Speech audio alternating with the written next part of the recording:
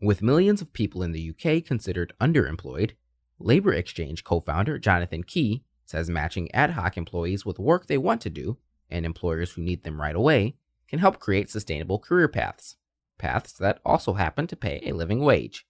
Thus, an anomaly in startup land, a trade union backed online marketplace. You're listening to Matchmakers with Karen Webster.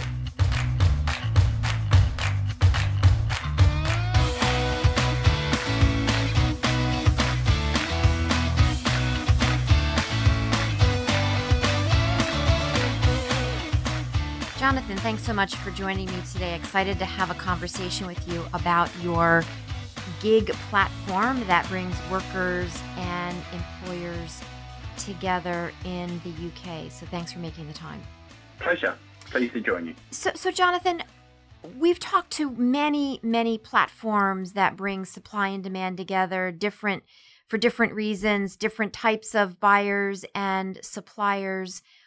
But you have a bit of a different approach to your platform, which is trying to fill the need for businesses that have the demand for hourly workers, and your platform provides a steady supply of them. Tell us what makes what you're doing so different. Yeah, we've taken the approach of trying to turn the entire market on its head, basically. Anything to do with work traditionally focuses on a business, and it will start with a business, and when the business has a need, it will try to match that with a worker. From our personal and lived experience, we knew in the UK there were millions and millions of people who are excluded from the labour markets, and these people are excluded because they can only work certain hours each week. Now, I'll give you an example of what I mean by that. Take someone who works in a supermarket. Their rota goes up Saturday night the following week.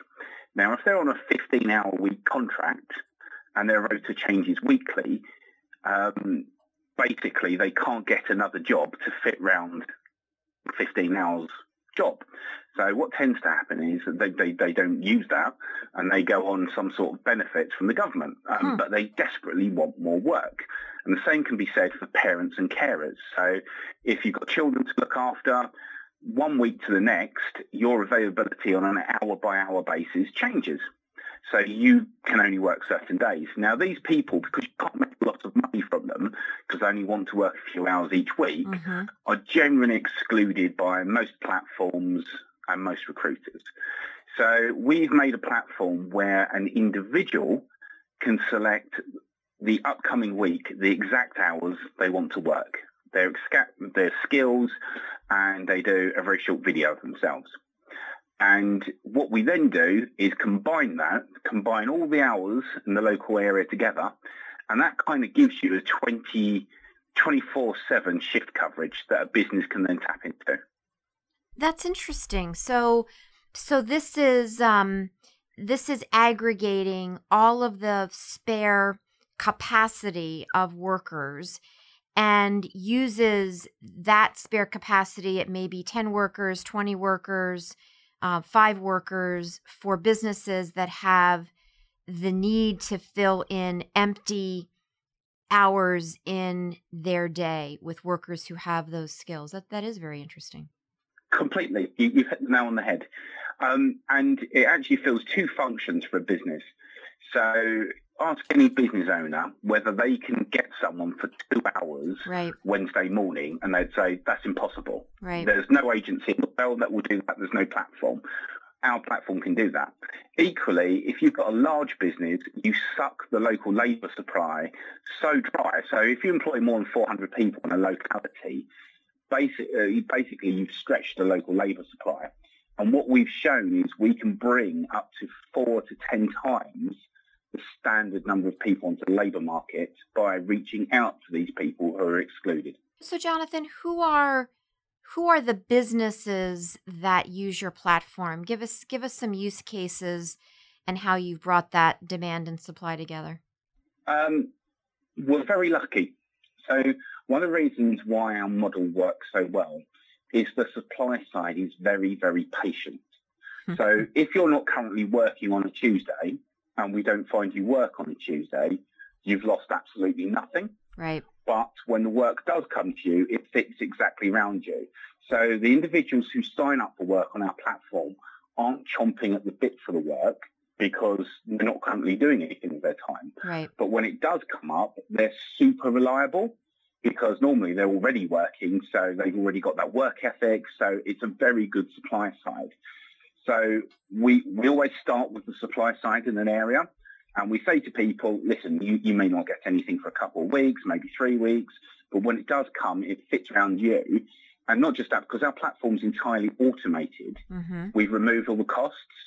So the individual in the UK gets paid more than any other platform or any other type of recruitment because we take less. The business pays less, the individual gets more, and we take less. That's how it works. So a really good example. Cleaning companies have between a 20 and 30% no turn-up ratio. I'm talking about commercial cleaning companies, either through sickness or something happening or holidays. And they find it virtually impossible to cover those gaps. Right. It's quite low-skilled work, but they need someone who's dedicated, who wants to turn up, and who will turn up for 2 hours on a Friday night to clean an office. They are, they can't find those people. And if they do find those people, they'll spend between £200 and £1,000 finding them, and signing them up for some ad hoc usage, where they can click on our platform and we quickly click staff. Within 3 clicks, they can book a member of staff. So that's a really good example. We're about to go live with 5 FTSE 250 companies who experience that mass problem that we was talking about where they've exhausted the local labour supply. And we're just about to sign up 3 UK local councils with regards to the care industry. So in the UK is short of 150,000 care staff looking after people in your own home. So the concept is my mum will be looked after by her next door neighbour when her kids are at school for 3 or 4 hours. She literally just pops next door and she can pay for it through the platform. So we're making work more local, more relevant, and more convenient for people. How much notice do the workers who are signed up to be part of your platform get for their gigs? Because it sounds like some of these things might be a little bit last minute. Your cleaning company example comes to mind. You don't know if someone's calling out sick perhaps until, a couple of hours before. So describe that dynamic a little bit. So everyone else will put a job out to someone, ask them, and then they'll say whether they can do the job. Our platform, the individual has already confirmed they can do the job because they change their availability on a week-by-week basis. I see. So we know for a fact. So what happens is the platform reaches out to 3 people for any one job at once, and we say the first one to come back gets it. And thus far, we've got a 99% uptake ratio from reaching out to those 3 people because they've already said this work fits for me, and the system will only contact the people who can work on that time. Wow. But that assumes that they're also, I understand the hyper local nature of what you're doing, but that also assumes that they can get there in the time required so that they are local to the need. And do you take that into consideration with your matching algorithm and how people are putting their availability into the system? Yeah, very much so. So people select the distance they wish to travel. Yep. So if someone's put they only want to travel half a mile, then the chances are the system's not going to call them out for that particular piece of work. In general, people want to travel between 1 and 2 miles. So we've sold it as a very local solution. And because there are so many people who want to work like this, because no one else caters for them, in any given area, there's always a ample supply of people. Yeah. If that makes sense. So what is the union connection that you have? Explain that. That's really important. So one of the reasons, the single reason I started Labour Exchange is I actually witnessed firsthand how devastating underemployment is. I was managing a national supermarket chain which is why I gave that example. And it was their policy that everyone was on a 15-hour-week contract.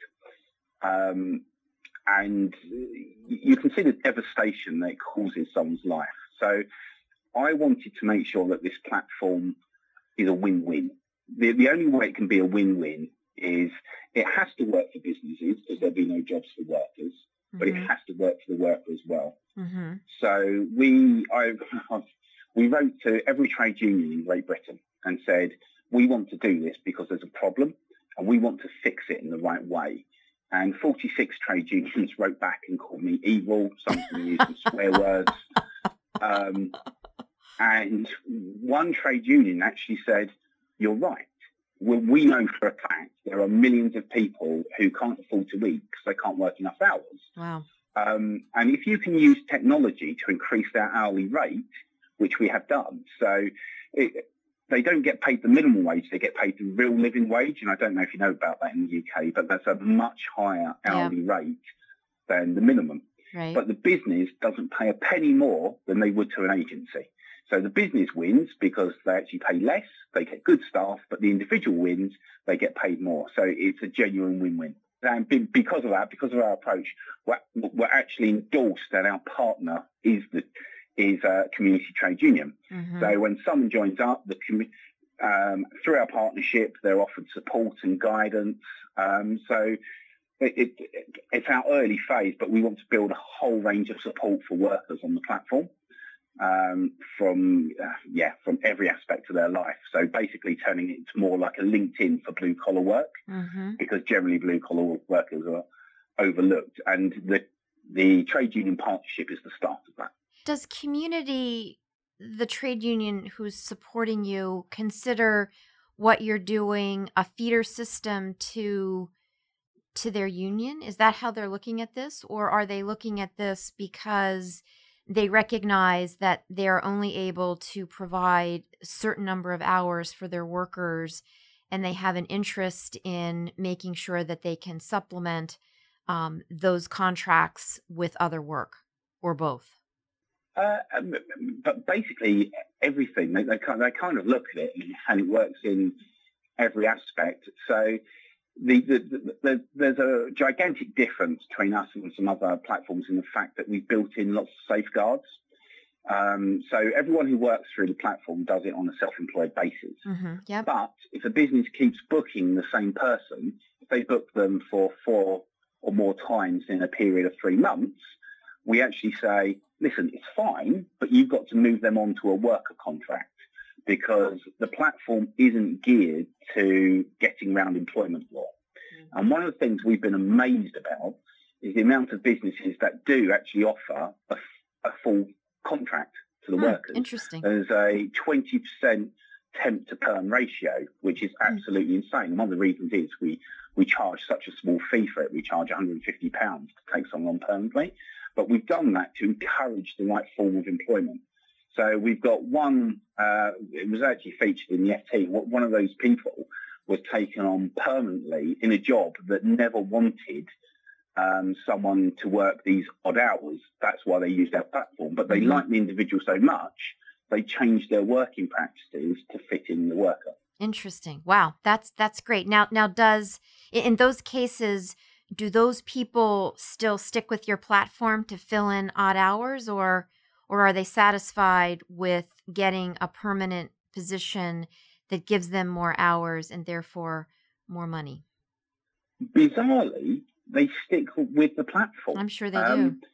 So we've had, since launching, I think we've had something like a 0.8% churn rate of individuals who have signed up.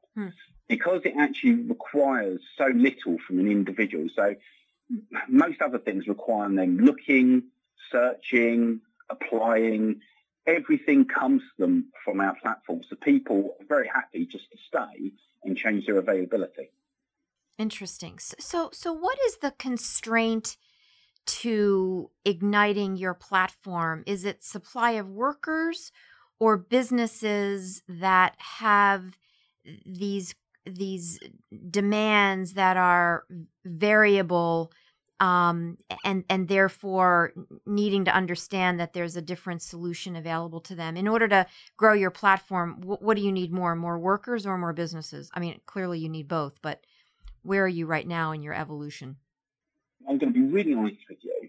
Our biggest problem is our message is too good. So we look like one of those dodgy internet ads where, you can sit on your bottom and get £50,000 working at home. Right. Because to a business, big and small, we say you can get more staff, cheaper, quicker, and there'll be better quality through our platform, and you'll be the good guys because we're highly ethical and recommended by a trade union. So because we've ticked every single box, it takes a long time to overcome some of the barriers to businesses. Because I don't believe it. I can't believe anything can be that good. There's got to be a catch. What's the catch? And I'll give you, for instance, some of the larger companies we've been speaking to for around a year and a half, just to overcome those barriers of there isn't a catch. This is genuine. There are so many people who want to work like this. It's ridiculous. So that's never an issue. It generally costs us around 1 or 2 pence to sign up an individual. Wow. Just because they're queuing up to. It's just overcoming that. And I think as our name gets out more, the trust will be built up and the businesses will just drop, if that makes sense. The good thing is our small business penetration, because I don't know what it's like in the US, but in the UK, 66% of all small businesses won't use a recruitment agency or any kind of platform, right? Because they don't trust them. Where we are actually bypassing that trust deficit because the business can choose the people they like. And what we're finding is a lot of the smaller businesses select someone for 2 hours just to see what they're like. Mm-hmm. They've lost virtually nothing. Right. And if they like them, next time they book them for 7 hours, 8 hours on a different day. Mm-hmm. So actually, we're overcoming the trust issue by giving those new tools for businesses to connect. Yeah, you can give people the chance to sample, and it's very inexpensive, low risk for them to do that. Yes. How important is completely. How important is the union component to this as you think about expanding beyond your operating area today? I mean, clearly you want to scale and go beyond the hyperlocal, geography where you are able to serve businesses today. Is the template to go throughout the UK and try to align with a trade union or no? Very much so. So our plan is to be nationwide throughout the UK, hopefully by the end of the year. Wow. So the large corporates who are dropping as we speak need UK coverage. Mm-hmm. So the idea is we open up one area after another. However, the union is absolutely pivotal to everything we do. Mm-hmm. And the biggest reason, and just being really honest with you, is someone with an awful big bag of money is going to the T just because it makes sense. Mm-hmm. And our biggest differentiator is we are the good guys. Yep. We are endorsed by a trade union and we are the good guys. So yes, someone's copied it, you can get the staff, or you can go through us and you can be assured that the people get paid well, they're looked after, and we're endorsed by a trade union. So not only can you get the staff you need, you can get some good press off the back of it as well, which, as we all know, in the gig economy, it hasn't had a lot of good press lately. Right. Well, so, yeah, and you do need to have the support of the trade unions because you can't have them regard you as trying to steal their workers, right? Completely. Completely. Well, we're not in competition. That's right. The beauty of it. We're actually working in partnership with them, right. Not only to get people work, but actually to make work better for everyone, to make work for everyone. Mm-hmm. That's what we say. How do you pay your workers? Are you actually taking care of the disbursement to their bank account, or how does that part of your business work? One of the aspects in all of this is trust.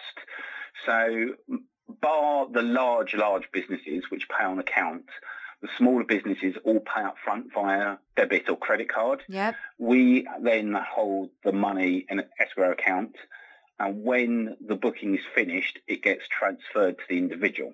Mm-hmm. And the reason why we do that is there are a lot of platforms in the UK that can decide not to pay a worker if their work is not deemed good enough. Oh, interesting. And we've taken the stance that people will always get paid Mm-hmm. unless they haven't turned up or Mm-hmm. they've turned up drunk and they're endangering life or limb. And that's a commitment we've made.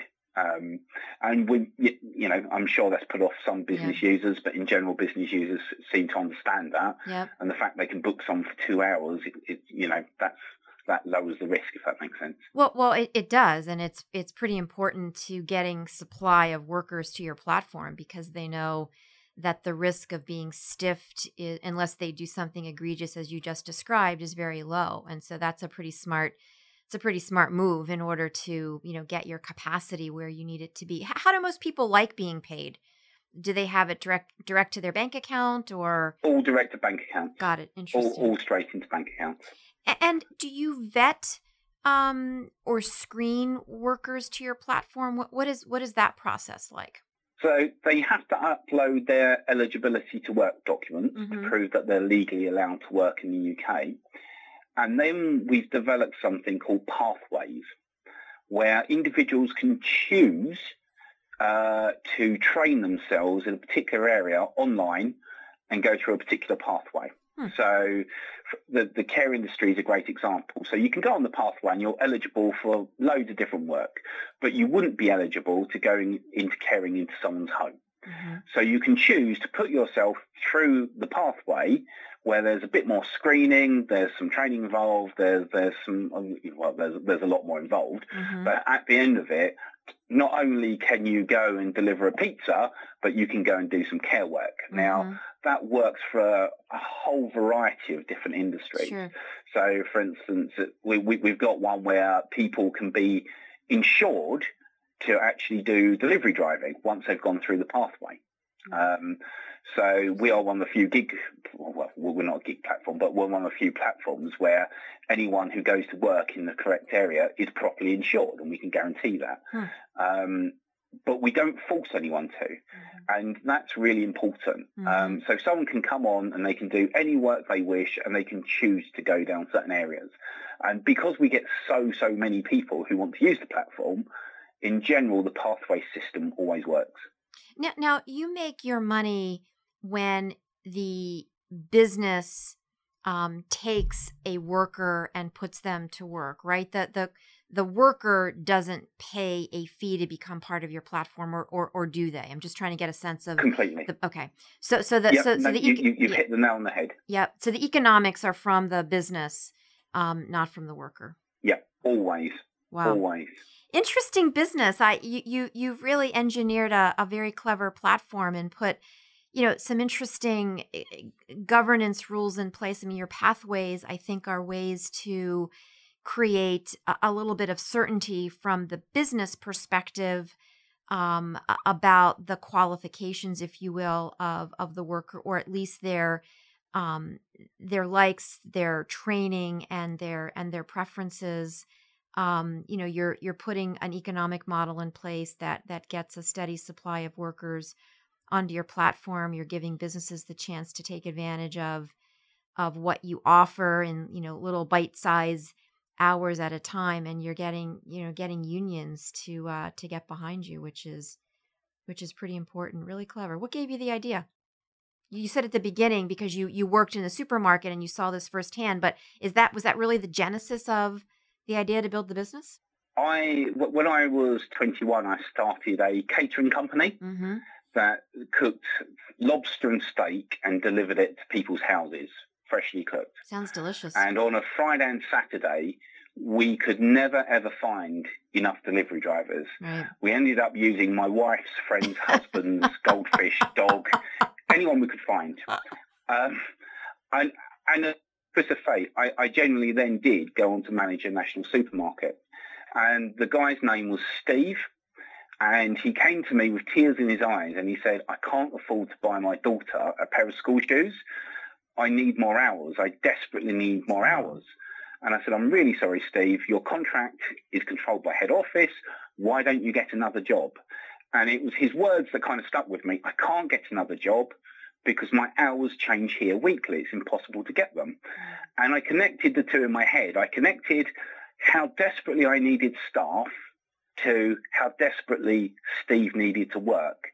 And then I kind of thought, what's stopping those people from connecting?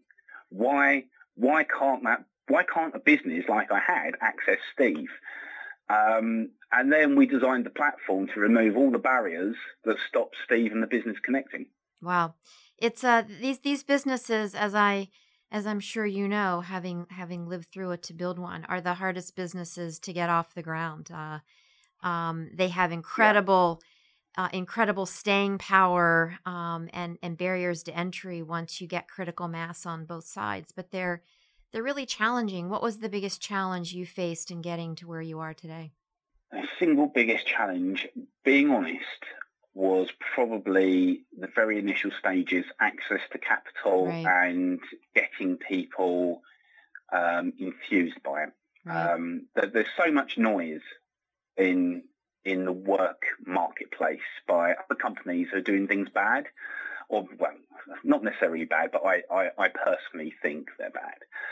And to make people realize you can do something where it can be a win for everyone, that was really tough, actually. That was really, really tough. And I wasn't joking when I said some of the unions wrote back with swear words. I'm sure. That was generally I'm sure their thoughts. So once we got past those stages, it seems to be getting easier on a weekly basis. Yeah. Let's put it that way. Well, Jonathan, thank you so much for your time. I really enjoyed getting to learn about the business and how you got to where you are today. It sounds like 2019 is going to be a great year for you. Continued best of luck, and hope to catch up with you again later in the year to monitor your progress, see how you're doing. Great stuff. Thank you very much for your time. It's been a pleasure speaking with you. Thank you. Have a great weekend. Bye-bye now.